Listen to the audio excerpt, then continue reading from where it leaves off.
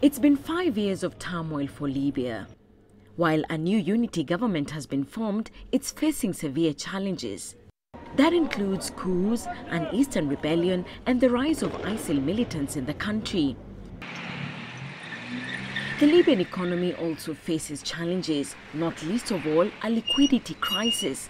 Emergency banknotes have had to be printed in Britain and Russia to meet domestic demand. Libya is also a staging ground for thousands of migrants and refugees seeking to cross the Mediterranean.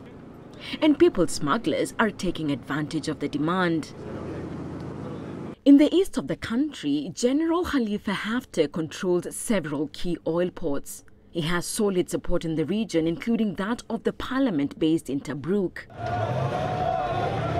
In the meantime, forces loyal to the UN-backed government continue to battle ISIL militants in the city of Sirte.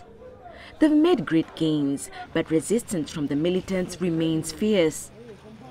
Loyal forces are backed by US airstrikes there. Still, small parts of the city remains under ISIL control. Mwongeli, CCTV.